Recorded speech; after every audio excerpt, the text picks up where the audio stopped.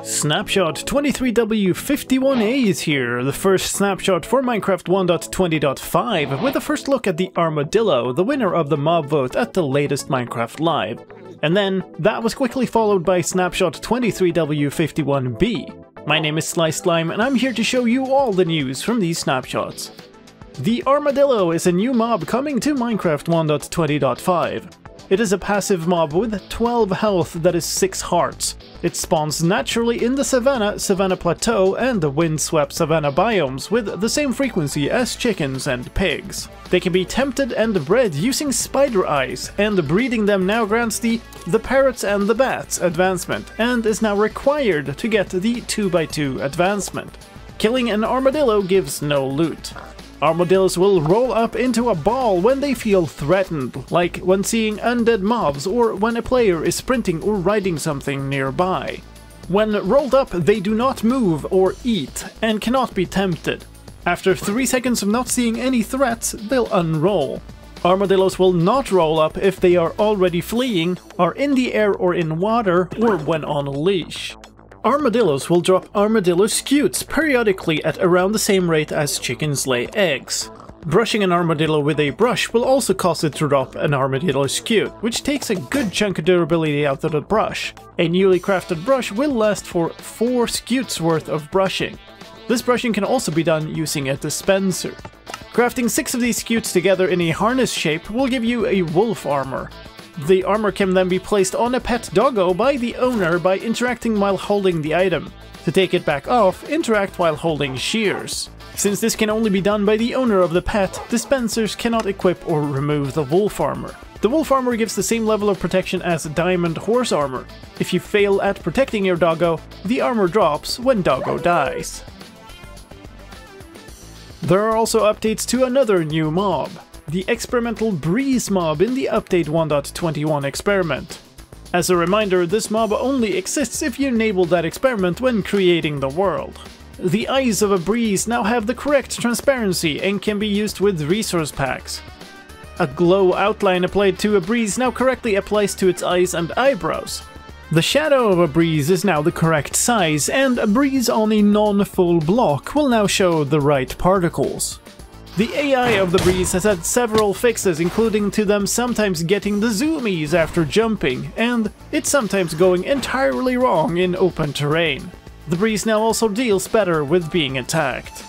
In news for the experimental blocks and items, copper blocks in trial chambers now appear in waxed form, and the subtitle for the sound of a trial spawner spawning a mob is now more explicit.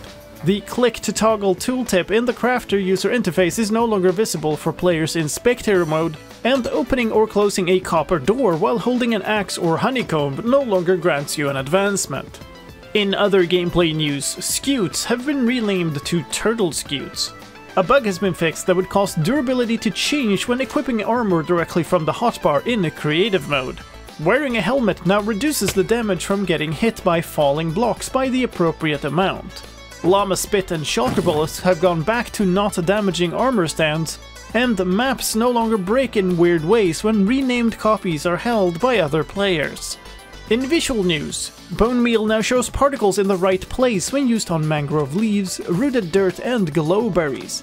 When using a spyglass, the nether portal overlay and freezing overlays now show transparency properly. In user interface news, some spaces have been fixed in the debug screen. Negative durability no longer causes broken item rendering. Text now renders in the right order. Previously, a multitude of places would be wrong, like title text rendering in front of the scoreboard and the player list, boss bars rendering in front of the narrator toasts, hotbar text rendering above subtitle backgrounds, and more. And when opening the chat while the user interface is disabled, you'll now see old chat messages. There's no longer an extra black pixel on the border of the potion effect interface in the small mode. In sound news, there are new sounds for the Armadillo. Idle sounds. Brushing and dropping scutes. Walking. Rolling up. Landing. Unrolling. Hurting. And dying. There's a new sound for equipping wolf armor. and for unequipping it. And the Breeze has new sounds for deflecting projectiles. A new whirl idle sound. A new charge attack sound, and some of the existing Breeze sounds have also been tweaked. Here's a sample fight.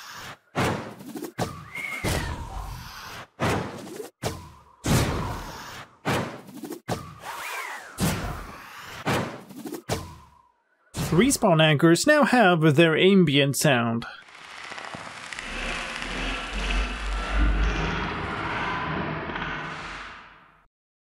In addition, this version includes some performance optimizations and stability fixes, including the one fixed in the follow-up 23w51b, which fixes a crash that was present in 23w51a.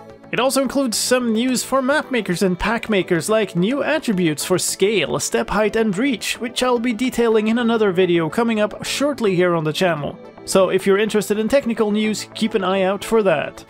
Until then, I have been Sliced Slime, thank you for watching.